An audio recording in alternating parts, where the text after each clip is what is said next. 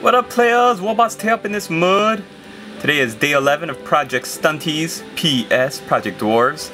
And as you can see, I've got almost the whole unit finished of Quarrelers.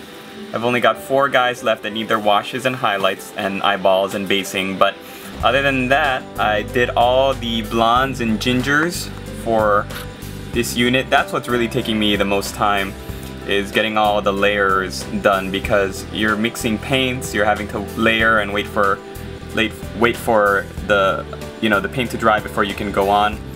And so the blondes and the ginger hair is taking a little bit long, along with the washes and the drying.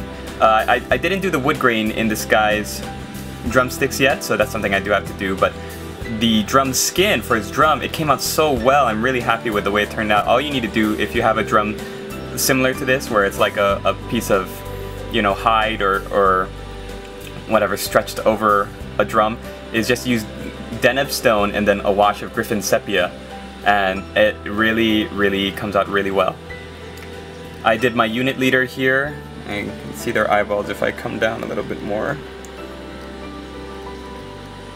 Look me in the eye and say that you love me. Yeah, so his stein of ale was a lot of fun to paint. Really had a good time with that, getting the colors right.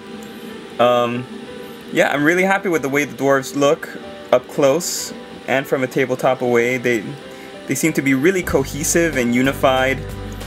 And this isn't the way they're actually going to be on the tabletop. There's going to be a rank of 8 and a rank of 8 behind, with the guys behind with their crossbows up, like I've shown you in previous videos. But just if we can pull out of range for a second, just to check out how the colors work from far away. So I think this is a, I'm doing really good with this unit from a distance and getting up close. Really happy with the progress that I've made. So thanks for following, thanks for watching. I hope all of you who are doing your own painting challenges are coming along and not getting distracted by Skyrim. Oh, Skyrim, so awesome. But I hope you're all keeping on track and doing your daily diligence with your projects. Thanks for watching, and we'll see you tomorrow with the next update.